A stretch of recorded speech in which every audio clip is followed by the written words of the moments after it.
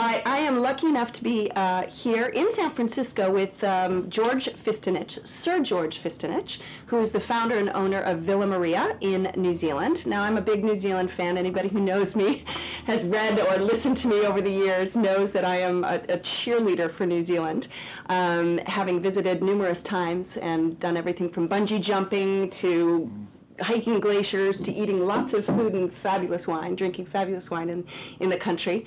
And you are, first of all, I want to ask you, how did you get the title Sir? He's actually a knight. I feel like I should sort of bend and bow to you, Sir George. His contribution to the wine industry, we've done quite a few things first, like changing the contract system for paying for quality instead of quantity in the early days. Starting the first winery restaurant in New Zealand after about a 2-year battle with government and local bodies, etc. And then I suppose we were the first to commercially launch, go a totally cork-free zone and launch screw caps throughout New Zealand. And that's now we're about 98% of New Zealand is all screw caps, and I think it's just a wonderful initiative. It's a wonderful thing, and he's being quite modest because really you've been one of the founders of the modern New Zealand wine industry, and you know, one of the pioneers in creating not only a domestic market but the international presence of New Zealand. I did actually 5 years of a building apprenticeship because my father was Croatian, and he insisted that my older brother had to have a law degree, so it was a matter of pride for a Croatian to be able to save money to put his older son through university, and I had to do a trade. But I found building a little bit repetitive and monotonous, and I was sort of, we had a sort of half a hectare of grapes at home, and we were making homemade wine, selling a little bit to the neighbours. And then I was going out to Henderson. So winemaking was much more creative than building. Yeah, I just sort of, I was envious of that style, so I gave up building immediately when I did my duty.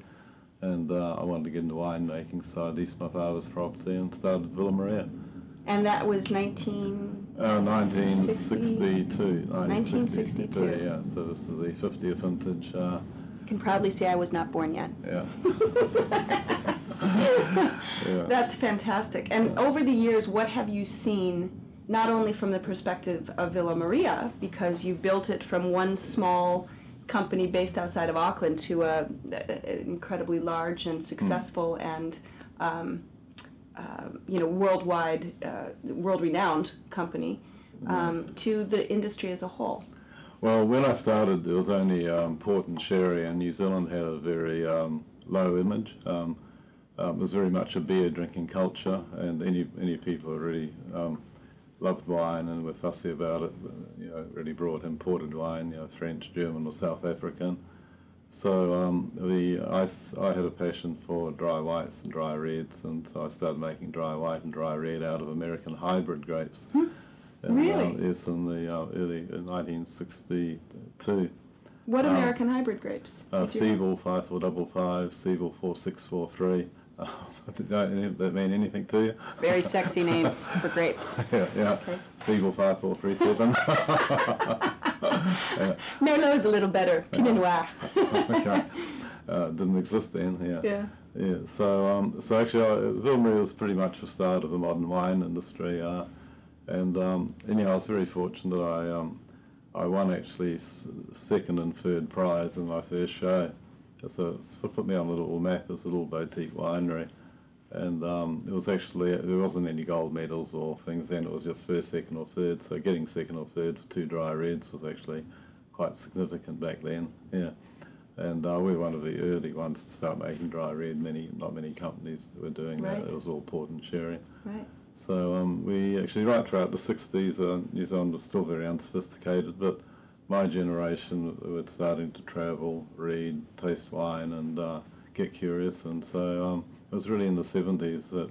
And it wasn't until the 1970s that grapes Sauvignon Blanc was even planted in Marlborough. Oh, that's right, yes. Well, even Chardonnay, Cabernet, Merlot, Pinot Noir, a lot of those varieties were fairly non-existent. In fact, they were around at the turn of the century, and then phylloxera in the First World War put a stop to all that type of thing, so it was like a big restart. So when you think, you know, New Zealand has such a recognizable name, particularly because of Sauvignon Blanc, but certainly now because of other things in the United States. When you think it really, the industry didn't start until the early to mid-70s. Oh, that's right, yes, yeah. It's remarkable. Yeah, well, Sauvignon Blanc, I think it's only had the 30th celebration here about 3 years ago, so it's only about 33 years old, which is quite amazing. Yeah, that's closer to my age, right there. It's somewhere in there. Well, a toast to you, sir, for helping to create an industry and helping to put New Zealand on the world wine map. Oh, thank you, Leslie. Yeah. So, how long have you been at Villa Maria? So, 10 years. 10 years? 10 years Back this when you were year. 21. 10 years this year, I know. 22, sorry, 22. Yeah. 10 years, and a quick 10 years. Prior to that, I was a flying winemaker travelling around Europe. But returning to New Zealand, working for Villa Maria was a company that had exposure in every region. And for me, learning more about the New Zealand wine region was pretty important, and Villa Maria was able to do that. Let's talk a little bit about region, because it's actually 2 islands, and you run from north to south. And just, I mean, We do, very fast, sort of, what are the key points? Well, firstly, small country, small population base, 4 million people. The North Island is warmer than the South Island. The North Island, from a grape growing point of view, much more suitable, particularly Hawke's Bay, for your Syrah, your Bordeaux blends, Viognier, Chardonnay, what have you. And up around Auckland, there's some wineries. Exactly. So Villa Maria's head office is in Auckland, where Sir George lived and founded Villa Maria. Right. And so the new winery now is 5 kilometres from where he grew up. Right. So yep, Chardonnay, bit of Gewürztraminer. Obviously there's Kimi River up in Auckland, which is highly regarded for their Chardonnays, and it makes a lovely style of wine from there.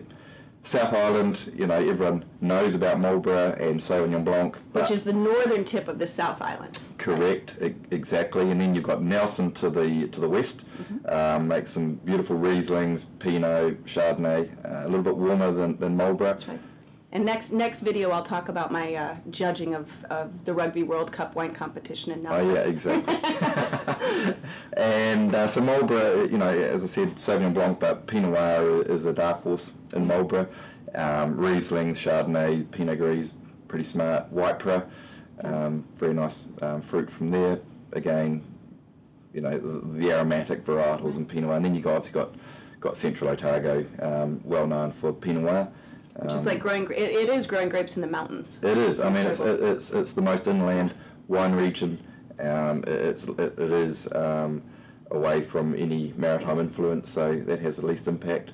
So New Zealand. I mean, for me, the unique selling point of New Zealand is its natural acidity in the wines. I mean, they're just fresh, they're vibrant, they're lively. And then we've got Sauvignon Blanc, a Villa Maria Sauvignon Blanc in our glass. So I want to. And I always describe acidity as the bra of the wine world because it lifts and separates and makes everything look perky. I like that. So New Zealand is what, a 38 double D? Very important. It's very important. Looking city straight, see?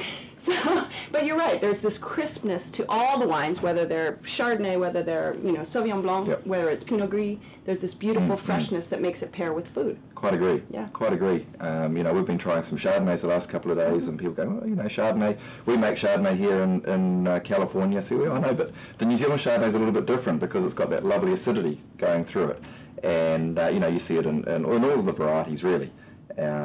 And you have a chance to really explore from all the regions and the varieties because Villa Maria does such a huge breadth and again depth of wines. We are lucky like that, and every region is different. And people say, how can New Zealand make all these varieties and do them well? And it's like, well, we have finally got it sorted out where the best varieties are grown, and sort of make them to what the region will deliver. Alastair is a master of wine and the general manager and very important lofty titles, but I've seen this man have a really good time. And my favorite thing is he'll actually put a Thirsty Girl hat on. I will. Yes. You looked very handsome in your Thirsty Girl hat. Well, we had a good social time at the Rugby Sevens. Do you remember? We did. Or not remember?